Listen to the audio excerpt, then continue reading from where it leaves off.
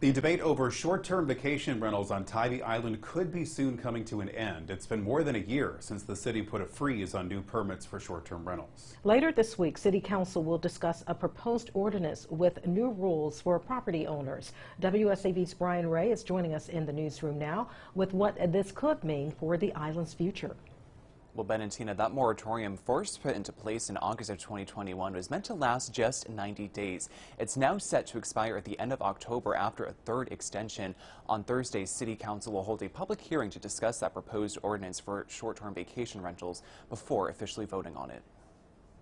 Tybee City leaders say short-term vacation rentals make up more than 40% of total properties on the island. The moratorium on new permits was first put into place so the city could look at issues like parking and infrastructure demands. More than a year later, Mayor Shirley Sessions says she's ready to finish debating the issue and focus on other city business. Hopefully the council will agree on the ordinance that will be something that everyone will be able to live with.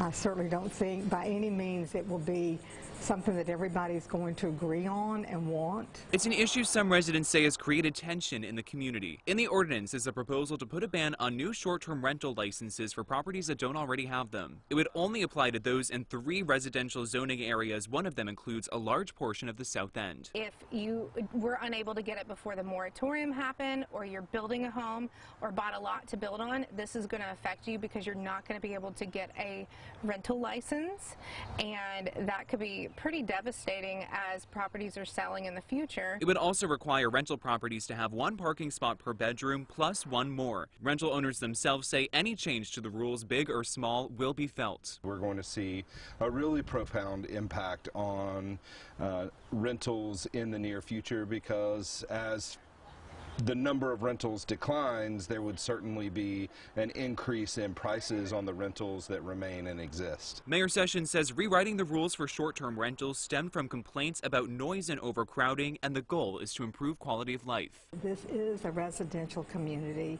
and we would ask that people be respectful of that and would really love for people to live here full-time. Now, City Council will officially vote on the ordinance on October 13th. The public hearing for this Thursday is scheduled to start at 6:30. It's happening at the Public Safety Building on 78 Van Horn Avenue. In the newsroom, Brian Ray, WSAV News 3 on your side. Brian, thank you.